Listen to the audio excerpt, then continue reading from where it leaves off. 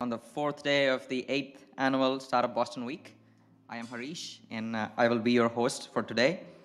A huge thank you again for Suffolk University for hosting our conference for the second consecutive year. As you may have noticed arriving, this downtown location of Suffolk University is the perfect hub for exploring Boston's innovation ecosystem and learning from industry leaders. The goal behind Startup Boston Week is to connect the entire Greater Boston and New England startup community across all industries, all startup departments, all bootstrap and funding stages for 5 days of learning and connecting with one another. The team that creates Startup Boston Week is primarily volunteer, and all the folks working the conference today are volunteering their time as well. So thank you for attending this conference. It is a labor of love, and we appreciate you playing a role in shaping our startup community. Thank you once again, and I'll pass it on to the speakers. Awesome. Thank you very much. Hello, everybody. My name is Jessica Woyton, and I am CEO and co-founder of WTG Biotech. In this session, we're going to discuss the power of hackathons and the power of communal growth as well. I am going to let everybody do the honors of their own introduction because I couldn't do it any justice. You guys are amazing. Thank you.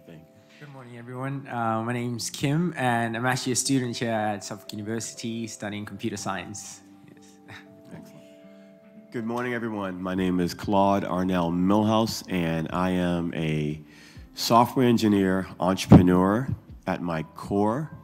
And some successes have led me to launching my own venture capital investment firm, angel firm, and startup accelerator. And I'm also a former entrepreneur in residence at Brown University. Hi, everyone. My name is Ian. My pronouns are they, them. I'm a software developer, been working in startups for around 10 years. I started my career as an intern at a startup, and the company grew as I grew. I became a manager, the company went public, and now I'm started at a new company called Cake, where I lead our platform team. Awesome. So first things first, I know we have a small group today, but if you can you raise your hand if you know what a hackathon is or if you've ever heard of it before? Okay, cool. I figured I'd start off with the Merriam-Webster definition, which is an event in which computer programmers collaborate intensively with one another and sometimes with people in other specialties over a relatively short period of time to create code, usually for a new software product or service. That's too much. So I'm going to say that they're kind of right. Hackathons are 1, 2, or 3 day long events that challenge people to solve problems by utilizing their unique individual talents, skills, and experiences. It's kind of a race to solve a problem while you're learning and empowering others with new perspectives and resources. So how would you guys describe it in your own words? Okay. Yeah, in my own words, is a place to learn. I initially went there, started going to hackathon was because I needed portfolios to put on my resume as I was applying for internships. And I found it as more than a place to just collaborate with people to learn stuff, but also to build a community there as well. So just more than what it says on paper, I think. That's great. Love that definition. And for me, hackathons are places where you can experiment wildly and you can expand your philosophical curiosities, a lot of which I'll be talking about today.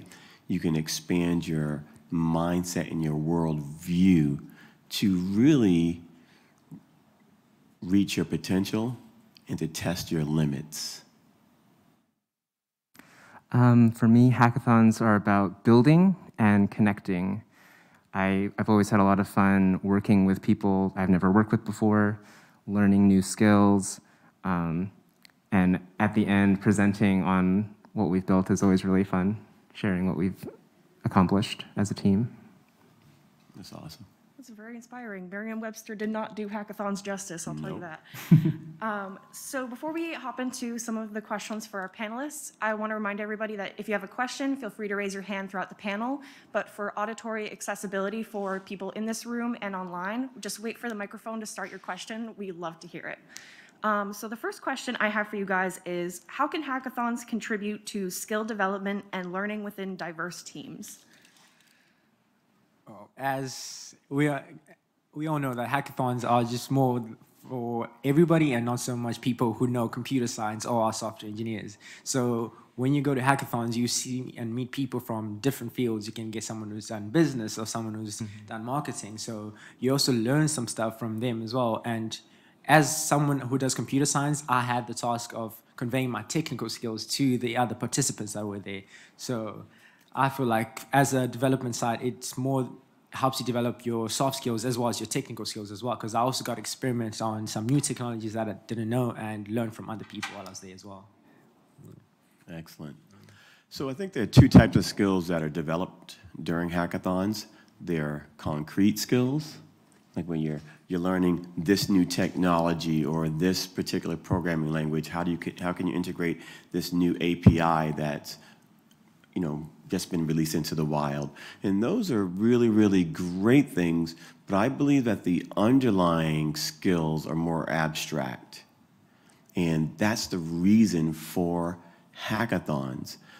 It's easy to miss the underlying skill for hackathons because we're so caught up in the moment, but I don't think we should become prisoners of the moment. Hey, there's this hackathon to do this, the hackathon to do that, versus really allowing yourself to say, what type of impact can I have on this planet? How big of an idea, how big of a problem can I find? Can I solve?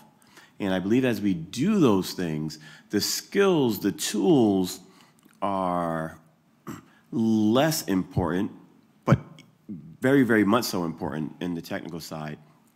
But as we look at the abstract and philosophical aspects of what hackathons are for, and I love hackathons. I think they're, when they were asking, where would you like to participate, this was the panel. Because hackathons are absolutely amazing. And as we get into this panel discussion, we'll see how they've transformed the world. I think one of the most important skills that you develop participating, especially in a lot of hackathons, is focus and teamwork. You only have 24, 48 hours to build something that works, is polished, you're showing it to a bunch of people, and in order to do that successfully, you really have to think about what things are actually important that we can actually build feasibly within this limited time period. And often you're working with people that you've never worked with before, so you have to learn quickly how to adapt to other people's communication styles. You have to learn how your strengths and your partners, your teammates' strengths complement each other. It's really fun to get to practice that in a place where that's kind of the main thing that you're doing. Yeah, I love all of those responses. And Ian, I think you had a great point that there's so many opportunities and experiences and that you're talking with a lot of people. So what kind of mindset should you have to kind of maximize that learning and those networking opportunities? I would say just focusing on going in with intention, I think, is the most important thing. If you kind of come in and you're not really sure what exactly you're looking for, if you're keeping an open mind and say, I just want to have fun, or I want to learn, or I want to work with people that I've never worked with before, that openness, I think, will carry you. And it doesn't have to, if you're on the more competitive side, there are definitely specific things that I would advise you to do if you are trying to win. But if you're just there to have fun and participate, I think that's also really, really valuable. Kim Collette, do you have anything to add to that? Yeah, I would say they are extremely fun, especially when you get past your first, second, or third hackathon. You begin to develop this cadence and understanding of networking, communicating with other people, identifying who you want to work with in terms of teams. And hackathons really bring about this collision of atoms, right, that have this exponential release of energy in the form of thought ideation. So I think that you have to participate in more than one, travel to do hackathons. Once you do, you'll start you'll become addicted to the idea of this interdisciplinary and interconnectedness of the community fabric that we have. I personally think another mindset you should go in with is a willingness to learn. And you don't go in with the mindset of, I know everything and I'm just going to go and apply what I do. But as my fellow panelists said, it's a place to take risks. So you're going to learn also from potential failures that you might get there. And you shouldn't be too strict on yourself and say, this has to be perfect, this has to go this way. Awesome. So what motivated you guys to participate in hackathons, and how have they contributed to your personal and professional growth? Those are two questions in one, so I can break those up if needed. I'll start on this one, I guess.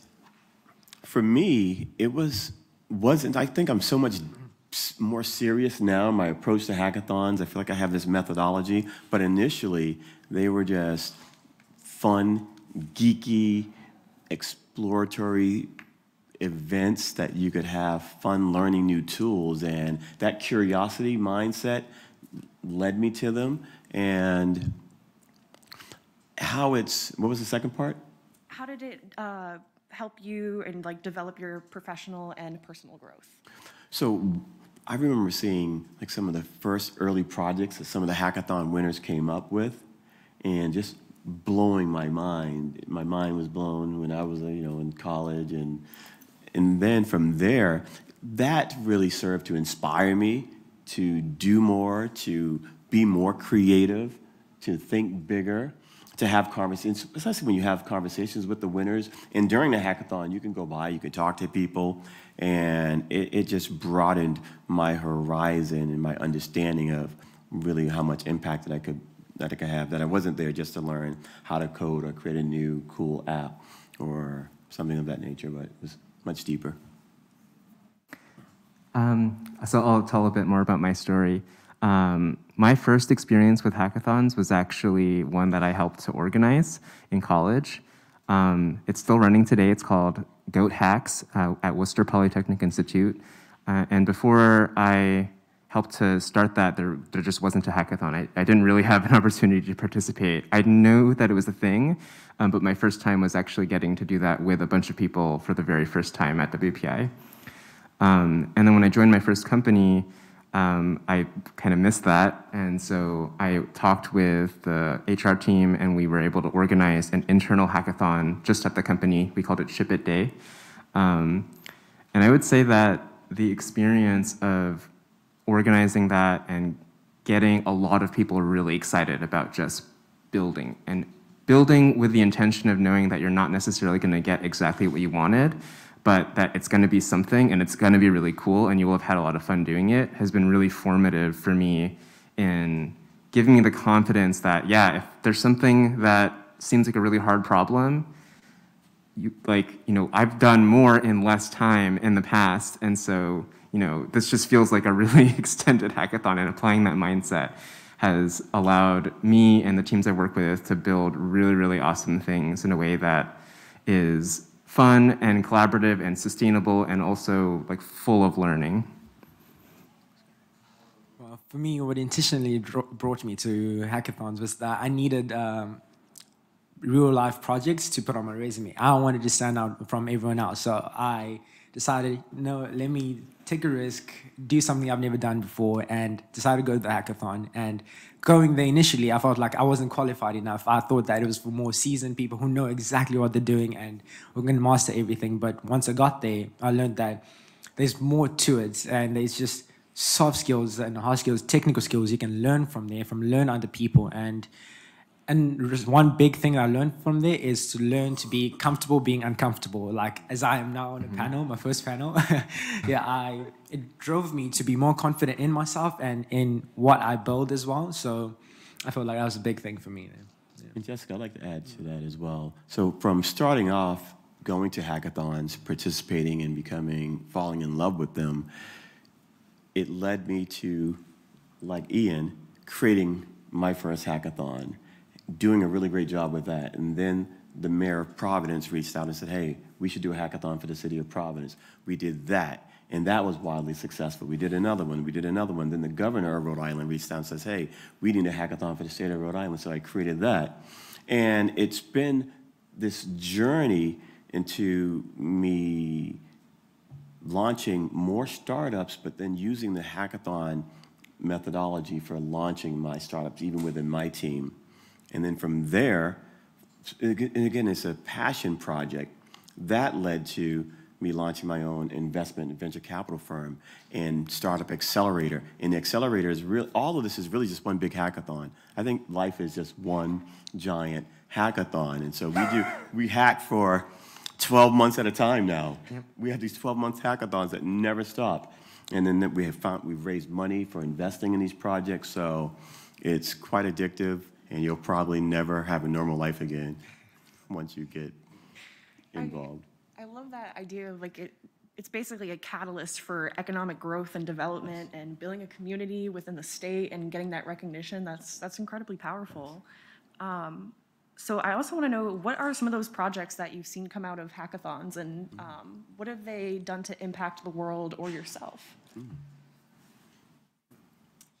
Yeah, on my first hackathon that I went to, was hosted by BU, and the winning team actually had designed almost like a medical website, and I was just in awe at everything it could do. And that actually went out after the hackathon and collaborated again to improve some features and made it better, and fully launched it in a couple of months after they won the hackathon. So that's quite interesting. So I have two projects in mind, both of which were at my previous company, EverQuote.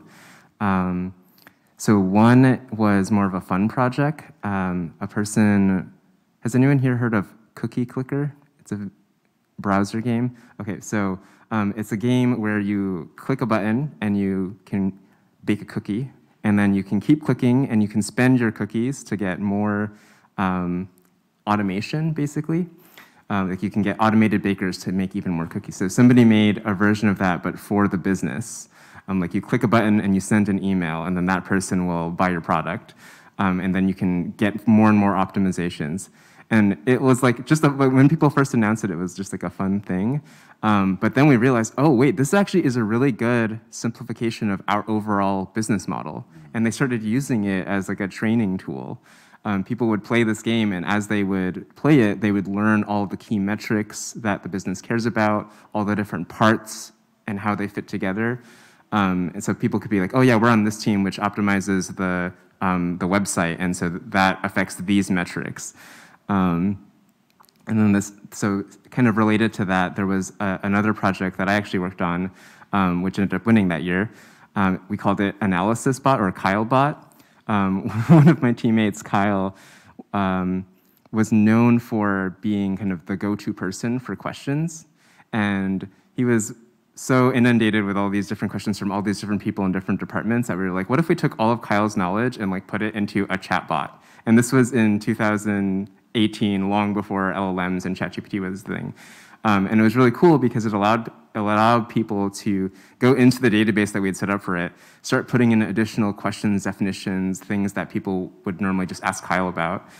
We even hooked it into the reporting system, so you could ask questions about like, how much money did the company make yesterday? How much profit did we do? And you could start drilling down and breaking down things. That was probably one of the more fun and impactful projects, because it just helped everyone in the company learn more about how they can participate in the company and how we're doing overall. That's great. Thank you, thank you.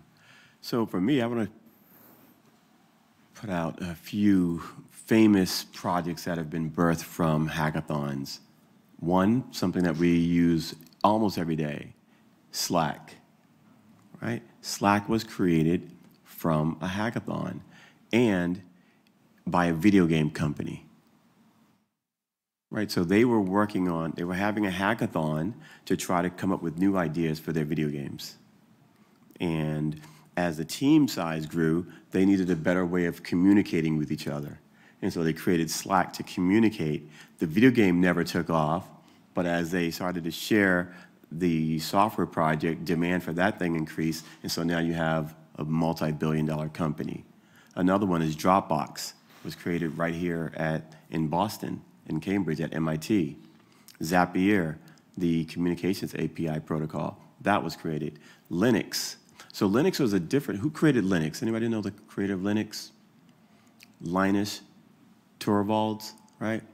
And so he created Linux in 91, August of 1991. He started this kernel project. And he opened it up to the world, put on a couple of Usenets and said, hey, I'm creating this kernel. Who wants to help develop it? By September 15th of 91, the first Linux kernel was released. But so that wasn't a hackathon that took place in one location, but people from all around the world began collaborating. And so there are these contained hackathons, and then you have these decentralized hackathons that take place. And one of the greatest inventions that came from a decentralized hackathon was from ARPA. What's ARPA? Anybody know what ARPA is? The Advanced Projects Research Agency.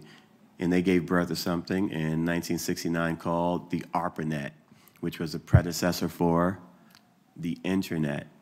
But this interdisciplinary university, military, business collaboration came together, and you had some of the. And what was really interesting about that is that when you have high risk, you talked about risk earlier, when you have these high risk, high reward opportunities, you attract brilliant minds. And sometimes hackathons can say, oh, we have 5,000 participants, we have 2,000 participants. But I think some of the greatest inventions have come from things that have put out a message of we're trying to do something amazing, transformative, once in a lifetime type opportunity. And you may only have 50 people coming together, but you will attract them like a moth to a light. Now, the last great invention that came out of a hackathon is hilarious. Pied Piper. Pied Piper from the TV show Silicon Valley, right? It was created at their TechCrunch Disrupt Hackathon, and that came out of that. So I think that's hilarious. I love that. So have you seen any of these projects continue to be developed after these hackathons? And can you give any examples of any? Yeah, so I mentioned the KyleBot project that won that year in our internal hackathon.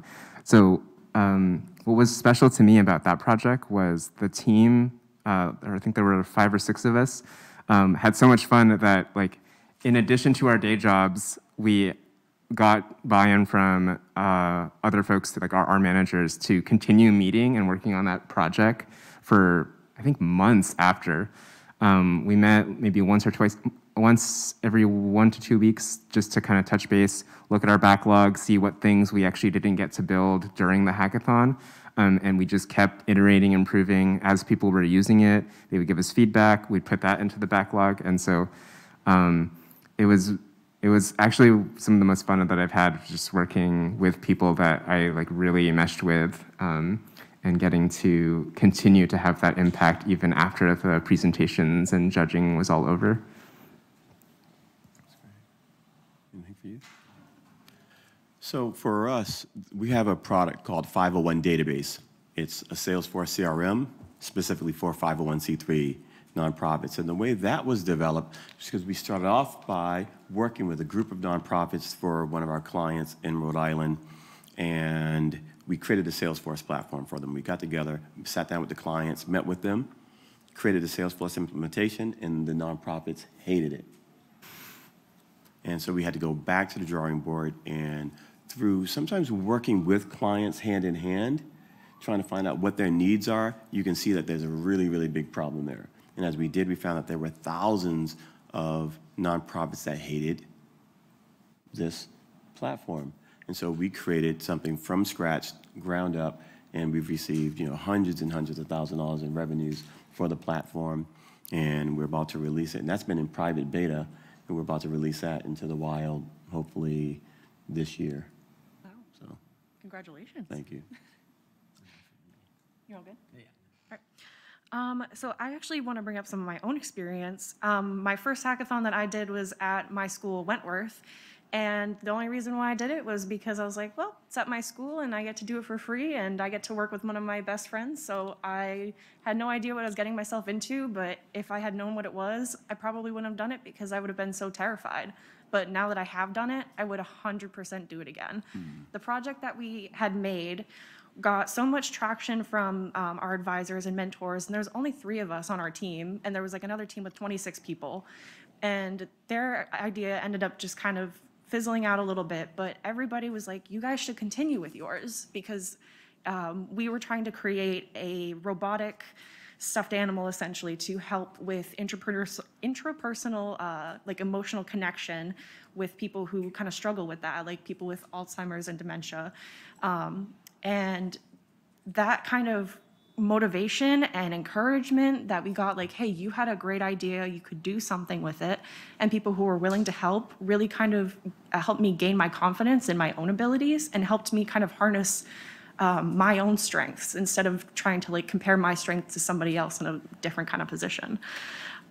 So I think that being able to kind of work on it afterwards is something that's really cool. So do you guys have any questions? I wanted to open it up to you guys before I continue any further. Wait, hold on one second. I'm sorry, I want to wait for the microphone. Do we have a microphone?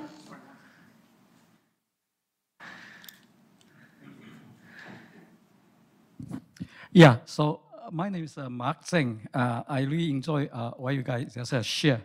The question I have is regarding how to make a hackathon successful in terms of like how to initially broadcast the message, the organization of it, and at the end, when there's an output from hackathon, how do you maintain it? And those are the things that I love to learn about it.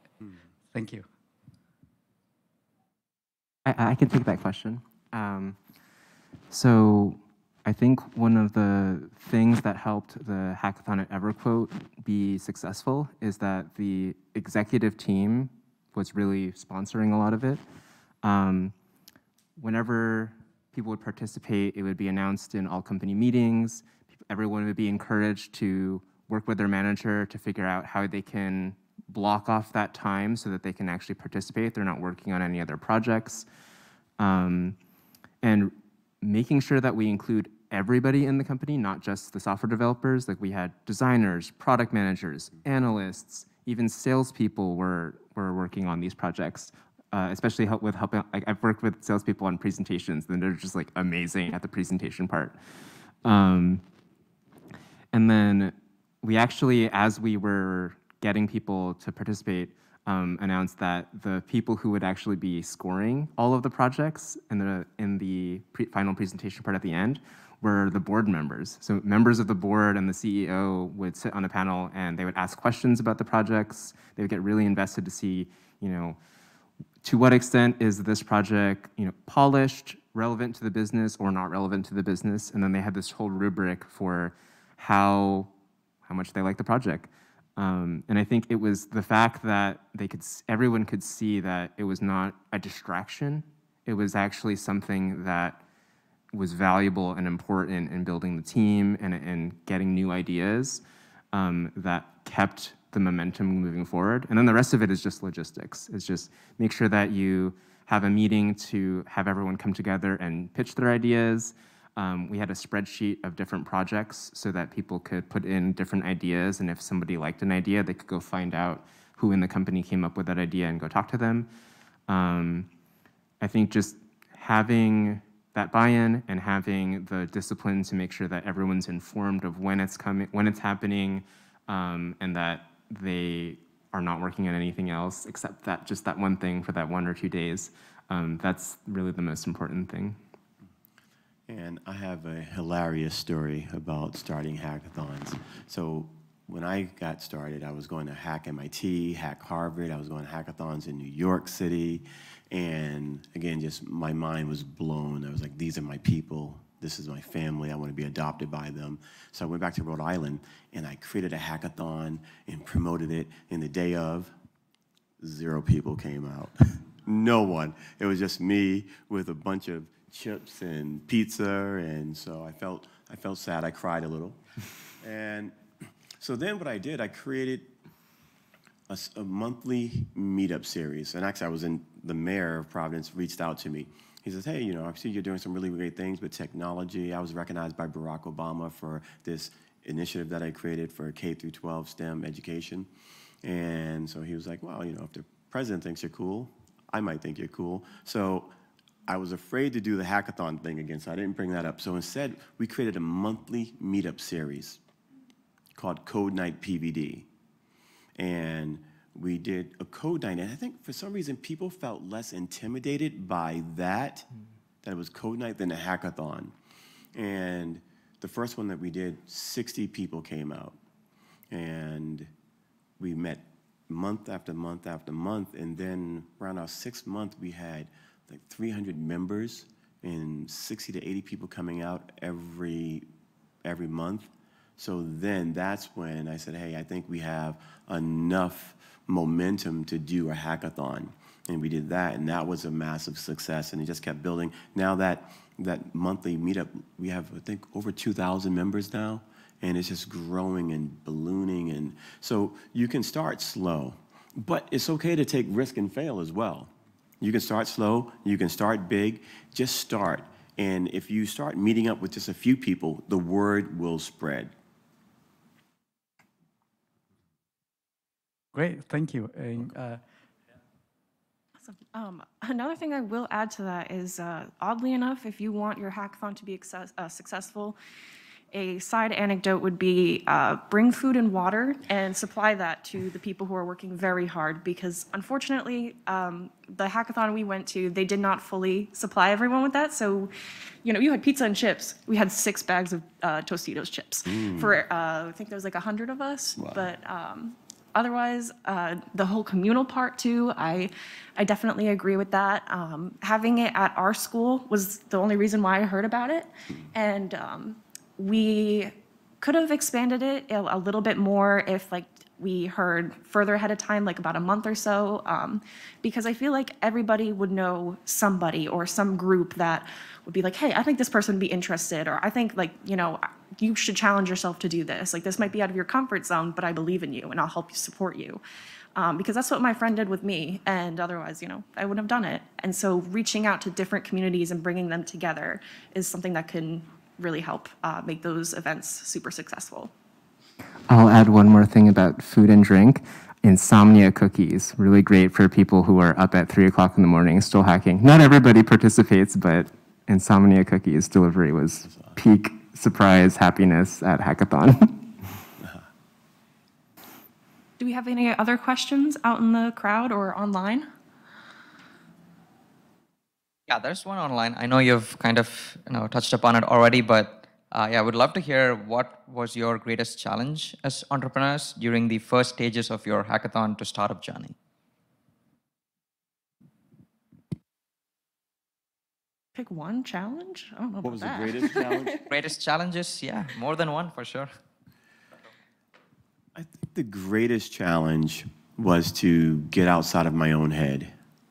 Because sometimes we go in like, oh, I think this is cool, but it's like a person who has a cologne and they really love it and they keep putting too much of it on, but really only they love it and no one else does. That's what hackathon ideas are like initially. Only you like it. And the greatest challenge was to find things that the world needed or the world was interested in having solved, right? And so falling in love with problems more so than falling in love with solutions. And I think as I began to change my station, my frequencies and tune into that, then things really started connecting, because then you see problems everywhere, large problems, big problems, but the first time you go to a hackathon, you have this idea of something, you create it, and everyone's like, we hate that, that's horrible, tie them up, get rid of them. So that's it. Oh.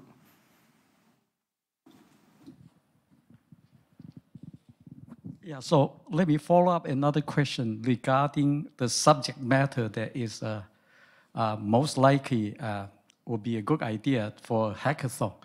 I'm thinking about like what industry and likely is easier to do this hackathon. IT, of course, but beyond computer, is there any other industry that you guys think that would be a good idea to do hackathon?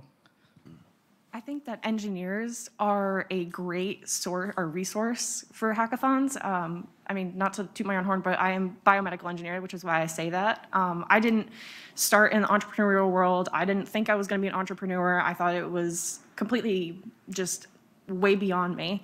But what I ended up realizing was all of the things that I have learned can contribute in some way. Just like software programmers can create, different or have different applications for the things that they create. The things that we build can have a lot of different applications. So just beyond the non-physical things, having some tangible product also sometimes really helps benefit participants when they're presenting their project as well. I've never participated in one, but I know Goat Hacks, what's now Goat Hacks today, has in part a hardware hackathon. And so there will be sponsors that come with 3D printers, and anyone who knows how to do CAD, who knows how to build things that are more tangible, are able to use those resources to start iterating in ways that, software is like the most malleable material, but being able to change things quickly is one of the key things that makes a hackathon participant successful. And so if organizers can provide resources for people to be able to do that, I think that really helps. I don't know if it speaks to a particular industry, but I think changing the mindset around hackathons, not necessarily just being a software thing and more focused on innovation and change, is how I would articulate it.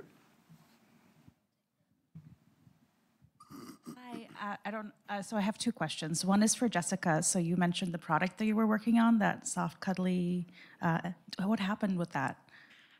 So we ended up fizzling out because, so I was in my senior year, and our school's odd, so we graduate in August. So things weren't lining up for us, and the other person we were working with lived all the way out in the Berkshires, and she was like high board member at a company, so she didn't have any time to help us. But it was something that we discussed that maybe in the future we could come together and work on it because, of course, like I said, like there's so many things that people that could benefit from it. So, yeah.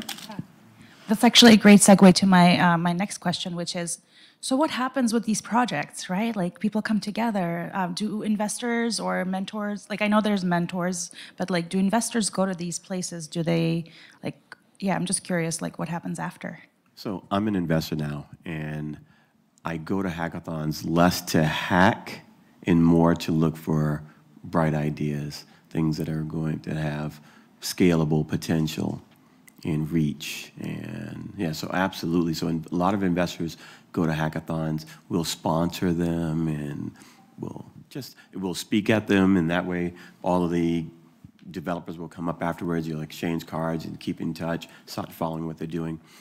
So, because as I mentioned earlier, a lot of great startups have come out of hackathons, and it's probably one of the most fertile places for great tech startup ideation.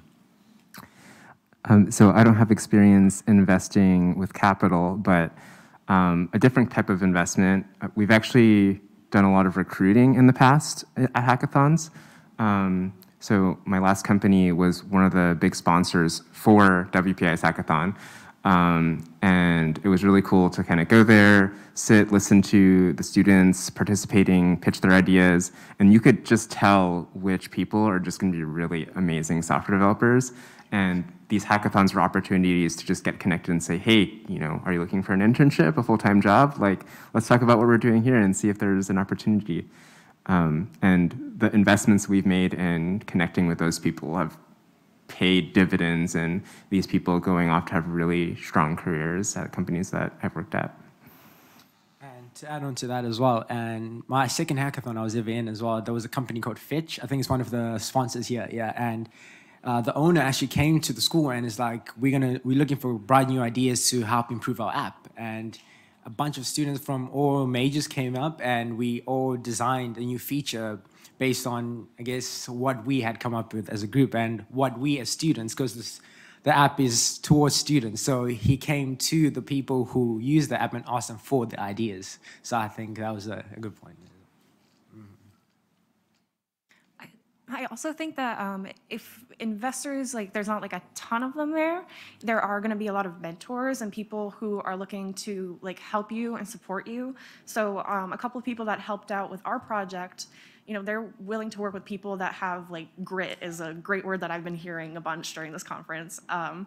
And that's what everybody has that's there because they're not out partying. They're doing something that is not super comfortable and it's very difficult, but everyone that's there to support you, like investors or mentors, they're going to want to talk to you afterwards. And they're basically there to witness everything that you have to offer. And they're going to want to celebrate that after if you get noticed. Do we have any other questions, either in the room or online?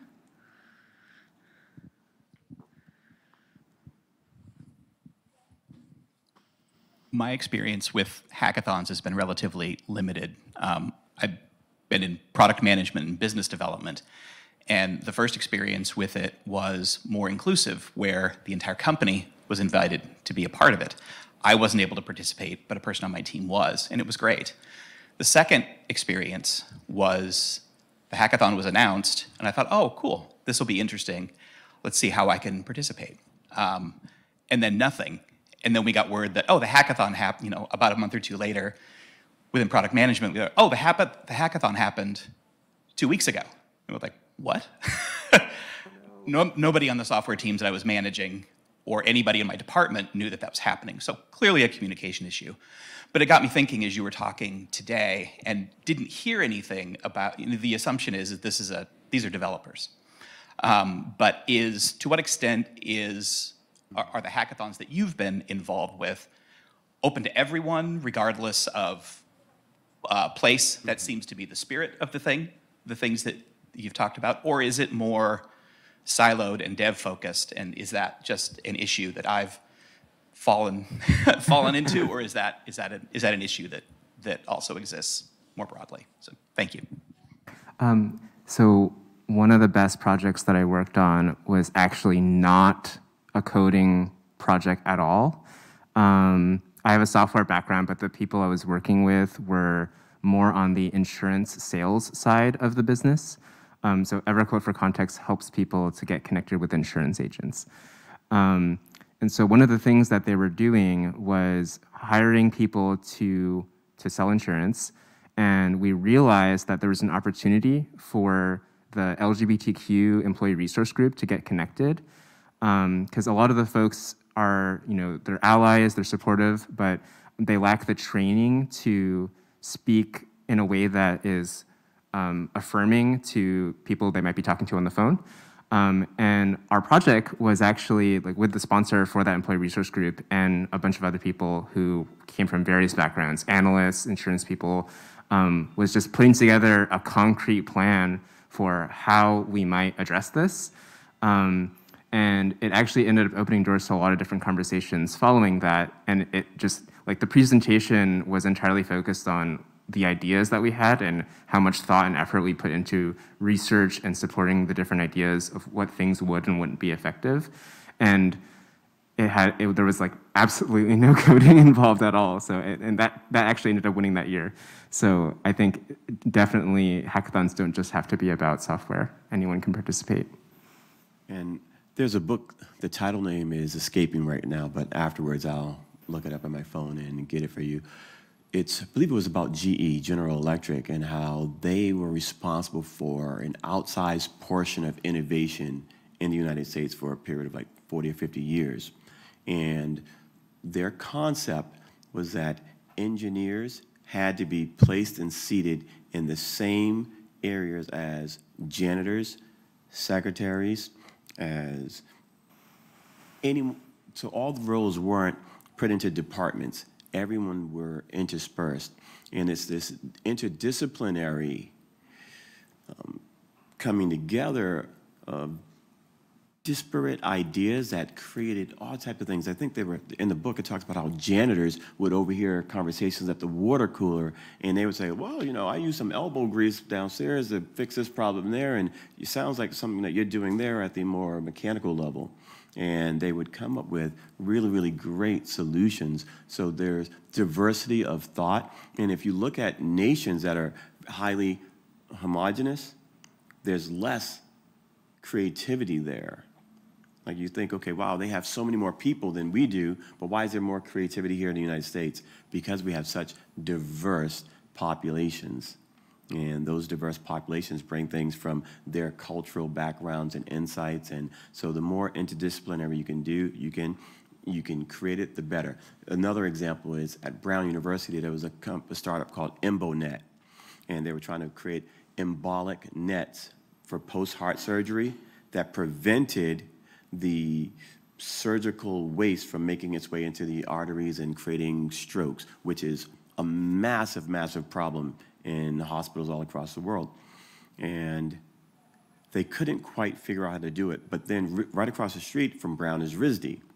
And so there was this meeting between the schools, and the engineers from Brown were speaking, and one of the textile majors at RISD said, oh, wow, you know what? There's actually a material, a cloth, that would be perfect for what you're trying to do. And they said, oh, with textile cloth.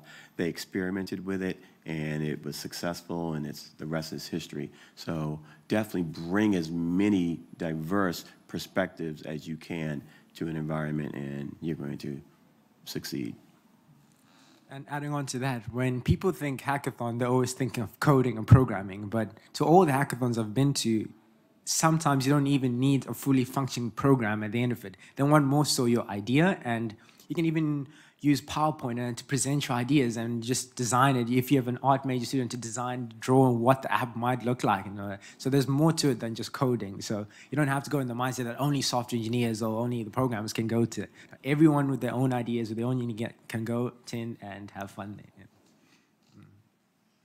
I'd like to put it as an analogy of like concrete and rebar, because you can only do so much with concrete. It's good with compression, but once you put under tensile force, it just crumbles. And opposite with rebar. And when you put them together, you can make beautiful bridges. And if you separate the two and keep them apart, neither one will work as any kind of solution. So the more you put different kinds of people together, different perspectives. One of my very core beliefs is in healthcare, patients are left out of the solutions and treatment and all that stuff. So once you connect patients with the clinical treatment and the workflow of how you diagnose patients, that is how you reach success faster and more efficiently and better for both sides, essentially. Do you have any other questions? Comments, concerns?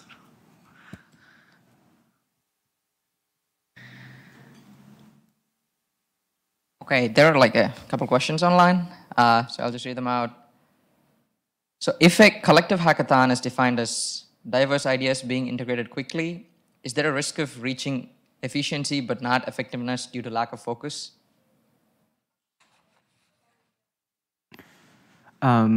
I can speak to that for another project I worked on. On that project, I was sort of the lead for the group, and there were, I think, over 20 people on this team, which is a lot for a company that was like a couple hundred people. And at the time, I was a new manager, and the team I was leading, I think, was like maybe 10 people. So the team I was working with on the hackathon was bigger than the team that I was doing as part of my day job. And so we figured out how to split into different parts, and so everyone was working on their different parts. But because it was only 24 hours, we weren't actually able to integrate everything in the end before it was done.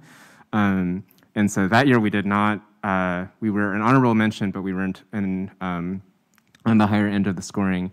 And I think a lot of it had to do with just, we were trying to do too much. And my takeaway and lesson from that year was really honing in on that focus. And so to the person who asked the question about whether it can be too much, I would say yes, but you can still have a lot of success with a large team as long as everyone agrees to limit the scope of what actually is being delivered in the end. And I would add to that, what we do in our hackathons, we create a design thinking framework for participants. We say, okay, the first hour, you can come together just to collaborate, meet people, find out, just because I think it's important for people to bond. Talk about anything that's non-technical. Talk about your lives, talk about your cats, talk about whatever you love in life. And then those things bring people together. And then in the second hour, you can talk about problems.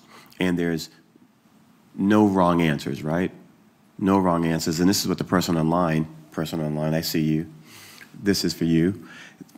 When they were saying, when you have too many ideas, so you set a time limit. You say, okay, we're going to ideate around problems that we want to try to solve for this amount of time. And at the end of that time, we will take our Post-it notes and put them all, and then we'll go around the circle and we'll discuss who likes this idea, this problem, this problem, this problem. So you can have this structured approach to then eliminating half of those, and then you can go with round 2, round 3. Then after that point in time, we say, okay, everyone should have an idea. Now we're 4 hours in. Because there's a quote from Einstein. He says, if I had 1 hour to save the world, I would spend 55 minutes focusing on the problem and 5 minutes implementing the solution. One of the greatest thinkers of all time. And so we really try to create this structured approach. He had a structured approach to problem solving, right? And so if you have this structured design thinking approach built into your hackathon or into your regular life, I think you're going to get so much more mileage out of that. I think also approaching it with understanding that people communicate in different ways and trying to accommodate everybody and try to understand what somebody else is saying before you're trying to push your own ideas. And that helps push forward the collaboration. Great point. Awesome, yeah. Wonderful points. Thank you.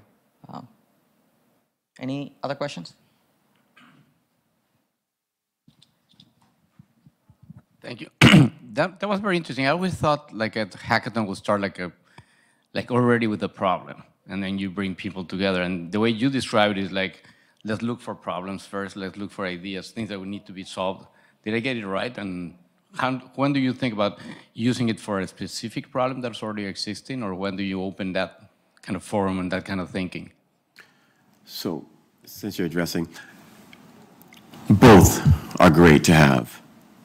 There are open-ended hackathons, and then as we mentioned earlier, there are some companies or even the Advanced Projects Research Agency that will put out these challenges. They'll say, okay, here's a $1 million bounty for a solar car that can travel across the country.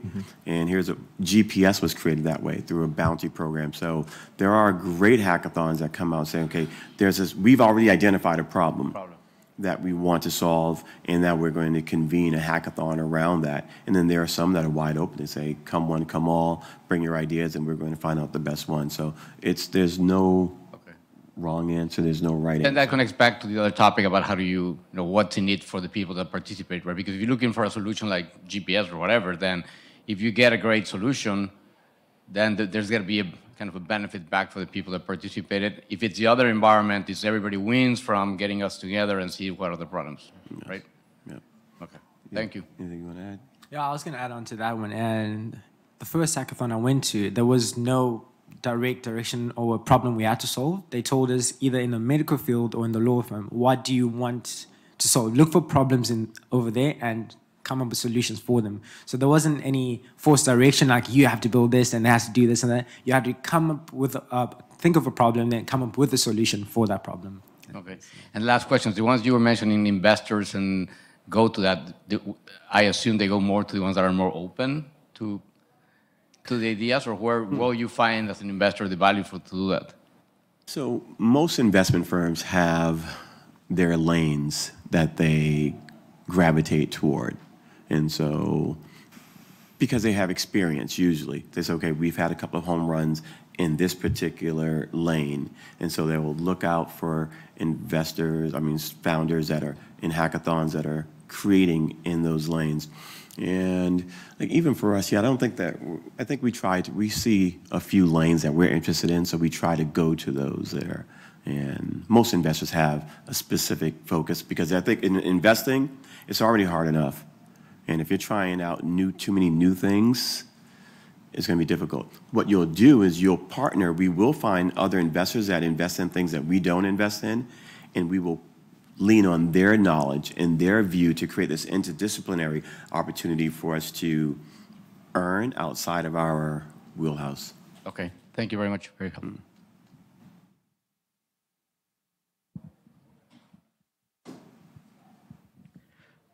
So to build on the idea that Kim just make a point about, like you don't necessarily need to be able to deliver a finished product. It could be an idea. Like go back to the question I asked about, like regarding industry. Then that give me an idea. Sometimes you can treat that as a kind of brainstorm session rather than actually you want to deliver some kind of solution already can be implemented. So, for example, like a biotech, you could have a couple people discuss a issue and then try to find out potential approach to it. So that's one observation I have. One question that I have for Claudia is, now that you kind of go to visit a lot of hackathon, like how do you find those hackathon? Is that a centralized place that you, and the other things, when you visit those hackathon, do you go there at the end of the event when they're ready to do the presentation? That's the state that is more effective use of your time to find out what is could be a investable a product for you. So that's a kind of practical approach I like to learn. So thank you. We actually like the stealth approach because I feel like sometimes we've sponsored a few, but then people are trying, they know that you're there and they're trying to, I feel like they're sometimes not as genuine. So we, like for instance, we went to Miami for their tech month. We were there for 3 weeks. There were multiple hackathons taking place. We're there as developers. We're participating. And now we are hearing authentic conversations because we're just in the crowd. And no one knows Arnell as an investor. We're there. And there's so many interesting collaborations that take place at that level. And I think that's our #1 way of doing that. And then how to find them? Just Googling. You can Google hackathons in every state. You can set alerts have Google email you alerts for different hackathons, and you can have a folder just for that, and so they'll show up on your radar because it's too much to try to pay attention to.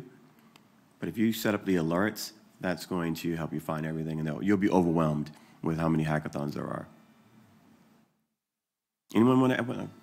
What would you add to that one, Ian, in terms of the question of finding great ideas? How would you recommend that someone finds great ideas in hackathons? So, I mean, most of my experience with hackathons has been in really, I haven't gone out to a big open hackathon before. It's mostly been smaller communities. So I guess I think that's a great answer, though. Yeah. He's connected, as you connect yourself into communities, those communities, you'll find hackathons around those.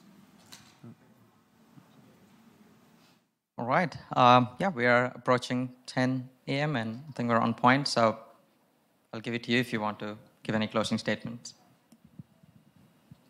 You want to start? Yeah. Do you have anything to say? No? All right. Well, yeah, I mean, I will. I feel like I'm talking so much. So again, hackathons. So I lecture at universities. I give this talk on 10,000 years of the history of human potential. And I believe that since the discovery of fire and the invention of the wheel, all of these inventions and discoveries have really been coming together to try to help humanity reach its potential. And so the greater you're thinking in terms of, I have a mission to be a part of something really, really big, you'll start, those intentions and those observations, that interest will bring you into new circles. And you'll start finding communities around those things, and I'm an investor, VC, and things that I would have never thought that I would have been doing 10 or 15, 20 years ago. I'm in because of that curiosity. So stay curious, but also question everything. You should really be pissed off all the time at everything. Oh, I hate this. I don't like the way this microphone works. I don't like the way these seats work. Hate everything. And when you hate everything, then you're going to be up at night, waking up, writing out ideas. Oh, this should work this way. This should work that way. And even that exercise of thinking about, I don't like the way those coffee things pour out the coffee. Everything, it's a plague. It will plague your mind. But then when it comes time for you to have a seed germinating within you for an idea, that exercise is going to really help you blossom into something that will help humanity reach its potential. Awesome. Thank you. Thank you, everybody, for coming and joining us today. And thank you to all of our wonderful panelists who volunteered their very precious time and their very precious wisdom. So yeah, I hope you guys enjoy the rest of your day, and I'll hand it off to you again. Yeah, absolutely. Thank you. Thank you so much once again. This was a great you. talk. Thank Really Thank you had all a for attending. wonderful start for the day. So you can hang around if you want to talk to the speakers a little more. All right. So yeah, a couple of things to close it off.